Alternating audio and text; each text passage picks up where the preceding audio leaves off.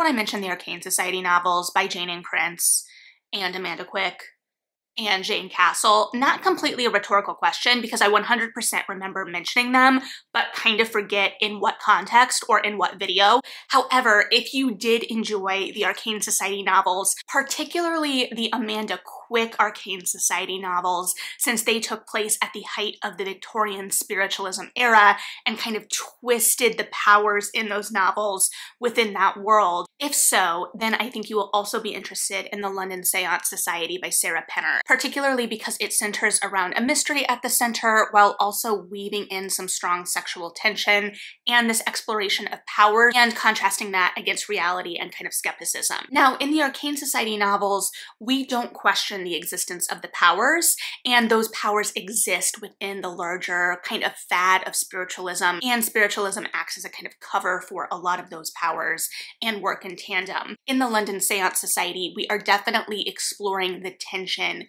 between skepticism and belief, and this is played out both in the mystery and in our characters, because the plot follows Lena, a natural scientist who has sought out a renowned spiritualist, Vaudeline, who her sister Evie had studied under. But since then, Evie has turned up dead, and Lena has gone seeking answers, even though Evie was the believer of the two of them. And so Lena is becoming an apprentice of sorts for Vaudeline outside of the normal kind of course of study for her taking on apprentices. And Lena's goal is to seek answers about her sister's death and get Vaudeline to help with a seance, especially because all kind of evidence points to foul play involved in Evie's essentially murder. However, when we open the book and Lena is assisting Vaudeline in her first seance, which I find interesting because I saw a video of Penner kind of introducing the plot of this book, and she introduces it where I kind of started with this idea of Lena seeking out Vaudeline. But that's not where the action of the book and the narrative starts, which I find super interesting and definitely want to swing back to.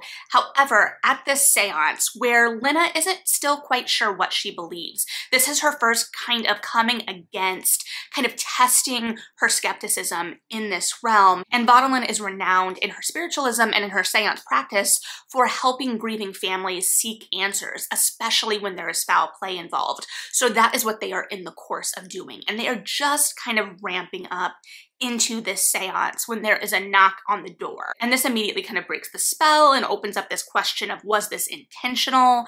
But this messenger that enters is bringing Vaudeline a message, and basically she learns that the head of the London Séance Society back in London, obviously, has been murdered, and she was close with this man. And she actually had fled London, which we didn't know a whole lot about at first, but come to find out is due to her kind of hearing rumblings about potential fraud within the London Séance Society. And she approaches this man about it, but while he is seeking out the corruption in his organization, he tells her it's safer for her to leave the city, that he doesn't want to risk her safety and getting caught up in all of this, especially as she's higher profile, and there have been rumblings that she's kind of following these rumors and investigating. So she has come to France, and this news follows her because the head of the Séance division of the London Séance Society, which isn't called the Séance division to be fair, but he's reached out to Vaudeline to have a séance to help solve this murder. And Lena decides to go back with her because one of her goals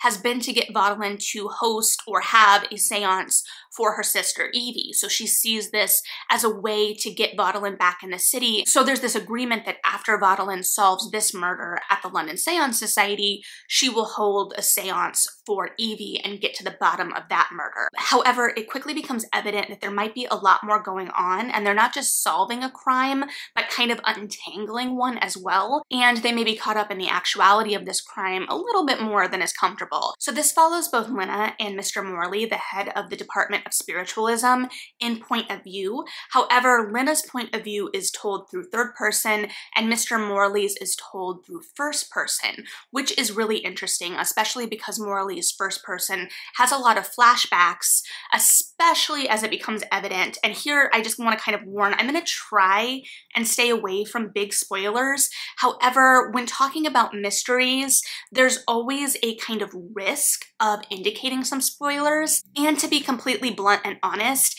I don't know that the twists in this mystery are really twisty enough to completely avoid spoilers for astute people. So you may come to some conclusions conclusions on your own accidentally. But it becomes clear in the narrative that Mr. Morley is connected to Lena's sister Evie, and there was something more going on there. And as the head of the Department of Spiritualism, not the Department of Seances, he is in charge of the seances, and this also connects him to some childhood friends of Lena and Evie, including Lena's childhood crush and best friend who had passed away tragically with her father years ago, and there had been a kind of attempted seance with the London Seance Society that didn't pay off, and then there was a separate seance for her crush's first love's father that only the mother, the widow, was invited to, and then this widow ended up remarrying one of the leaders of the London Seance Society. So I found it really interesting, these differing points of view, because Lena is definitely our skeptic in the narrative,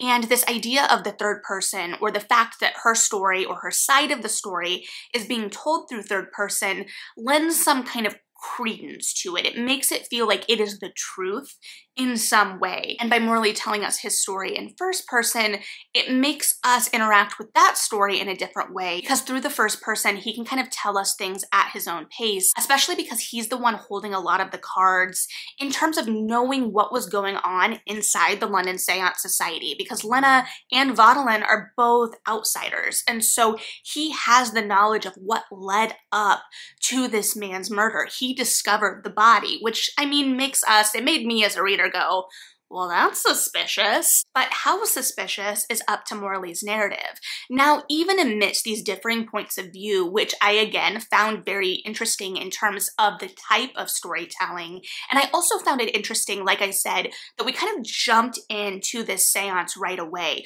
We were starting at the height of the action. So I found that maneuvering interesting because it really set the tone for the novel that we were really going to be focusing on this mystery. It was a very fast-paced novel. It was a very easy read. It was kind of a palate cleanser in a lot of ways because the prose, whether first or third person, didn't feel particularly deep to me. And the structure kind of made it clear that it wanted us to focus on this action because it didn't give us the buildup between Lena and Vaudeline in particular, which was kind of interesting because it was just kind of throwing us in the middle, which I find fascinating from a storytelling standpoint. I think it's a really smart, interesting choice. However, in this narrative, in some ways, it left us kind of scrambling to catch up. Now, to be fair, Lena and Vaudeline's relationship and their dynamic, I think, is the strongest part of this book because the sexual tension between them is just so delicious. And honestly, I think that's the best kind of maintained tension in the book because the mystery itself, it doesn't feel like it has a whole lot of tension to it. The stakes feel inherent to Lena and Vaudeline's relationship more than to the mystery itself. And the characters themselves are kind of sacrificed to the action in a lot of ways too. Vaudeline is the hardest to kind of pin down, especially because I think as readers, I think the narrative wants us to keep our opinions open, or it wants us to question our perception of her at different points. We hear about her reputation, but we don't really see it. The style of this is pretty blunt and can lead to tell rather than show, even when we start in the midst of the action, in the midst of a seance, which should be primed to really set the scene perfectly for us. It still feels kind of disconnected from that reality in a lot of ways. The atmosphere feels kind of vague and surface level, especially when the book really wants to interrogate that tension, like I've said before, between skepticism and belief. And this first kind of seance is setting out this potential for skepticism for Lena, this idea of did it go right? However, we kind of start, we get the amp up of the seance, we get the interruption, and then we cut to after and hearing about how it didn't maybe go exactly how Lena was expecting it. So we didn't get to experience that as readers, we were just told about it later, in the same way that we're told about Vaudeline's renown. And we hear about all of the ways that her seances can kind of spin out of control. We hear about all of the ways that other seances can spin out of control. We hear about the way fraudsters are playing on this spiritualist craze in flashbacks between Lena and Evie, but we don't really see any of that. We don't really get the atmosphere of these moments. So the research is evident in the telling in the reporting of a lot of this. It's clear that Pinner knows the world of spiritualism in this time, but we don't really get to see it play out in a way that lets us as readers also kind of play with that interrogation of skepticism and belief. And in some ways, I think that it's holding out for the final seance because that makes some very clear choices. It makes it very clear to us as readers whether this narrative is choosing skepticism or belief. But up until then, the tension in that choice isn't really there. And the tension in a lot of things, other than Lena and Vaudelin's relationship, isn't really there. In terms of the world building in that relationship, I think it would have been really interesting because the narrative is clearly interested in exploring the power that women had within the spiritualist movement. We have Vaudelin as this renowned spiritualist, and it's juxtaposing this against a group of men who have formed a gentleman's club, kind of exploiting this craze, this phenomenon for profit. And I say exploit because in Morley's point of view, it talks about how the head of the society is putting pressure on him to kind of figure out these fraud claims because it's costing them money. Meanwhile, we see Vaudelin working with grieving parents. However, we also hear these rumors again of the way that her seances can kind of spin out of control, even if we feel kind of removed and pulled back from the danger of that. However, that danger is really interesting because it also explores this kind of sexual liberation in this really buttoned up Victorian era. These seances were a craze, but as the narrative directly explores, there was a seduction to them as well, and there was a lowering of inhibitions and cultural mores within these rooms. And I think that if we'd gotten to play in that world a little bit more specifically, if we'd drawn that out a little bit more specifically outside of the action, building the atmosphere around a little bit more, outside of the telling of that atmosphere, it would have only heightened the tension and the sexual tension between Vaudelin and Lena, which was already great. And like I said, I think the most successful part of the book for me personally. However, I think that it would have offered an extra layer and an extra thematic exploration to that relationship, and an extra thematic layer in terms of them claiming their power. Because those themes are here, it's clear that that is what the book wants to explore, but because the plotting feels so blunt and lacks a little bit of nuance,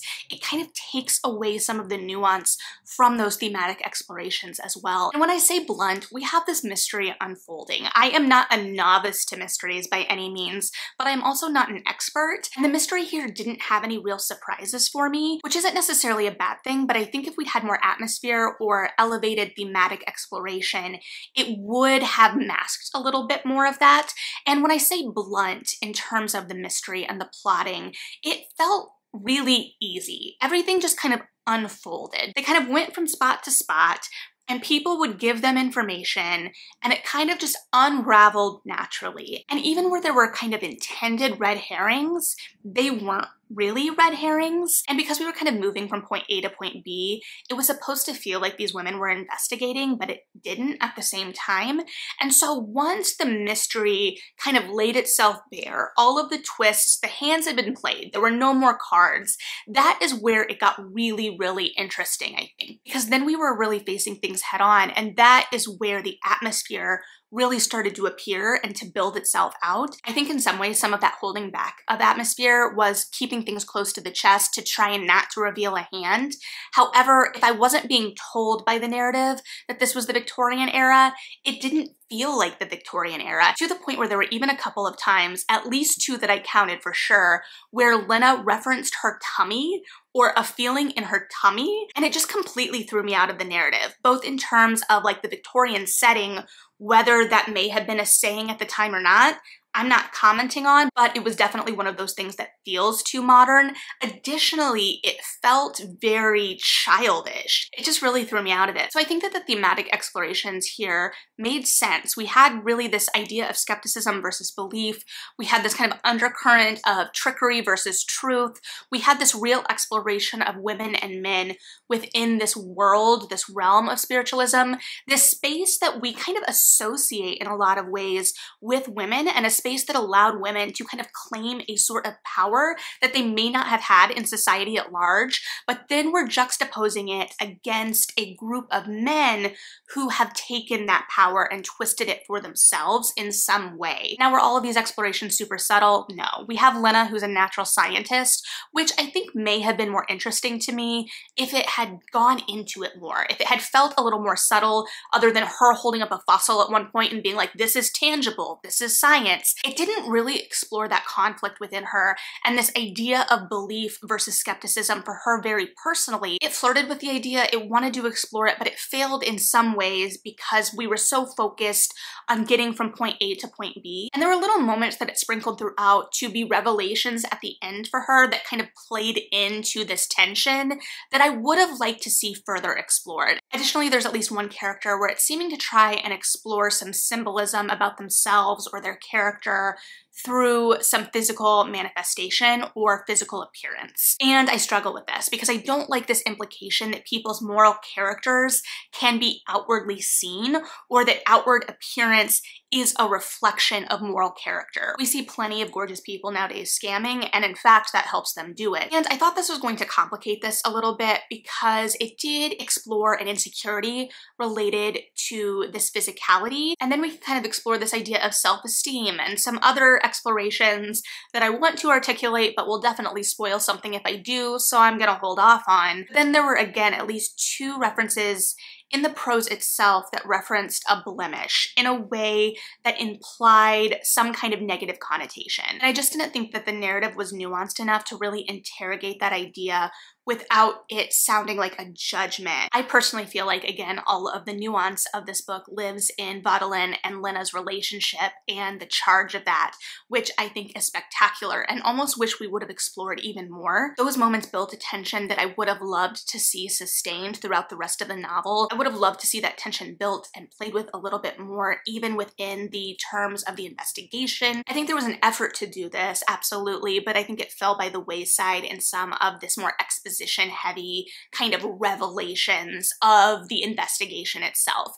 And again, some of that was the maneuvering of the plot, so the twists didn't show their hand too early. However, the twists I personally felt like were somewhat predictable, so I would have rather built out and explored some of the thematic explorations and the atmosphere a little bit more. However, I also understand that this book is supposed to be a lot more fast-paced and isn't supposed to be a dense historical fiction, which is kind of why I paralleled it to the Arcane Society at the beginning. Because I still had a good time. Were the beats expected? Kind of, but there was also some satisfaction in hitting those beats and them kind of coming to fruition in the way that I was expecting. There was some narrative comfort there, and then I could focus on what was important.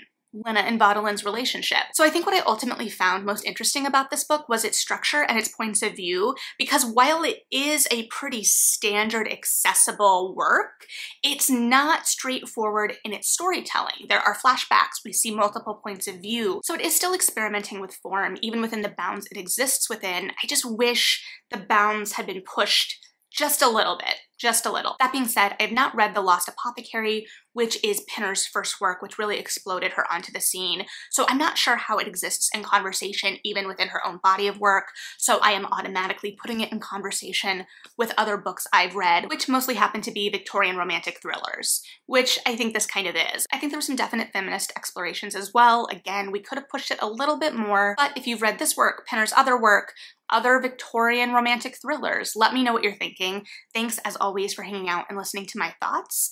Read something good, like and subscribe if you feel like it. We flipped those today, but yeah, bye.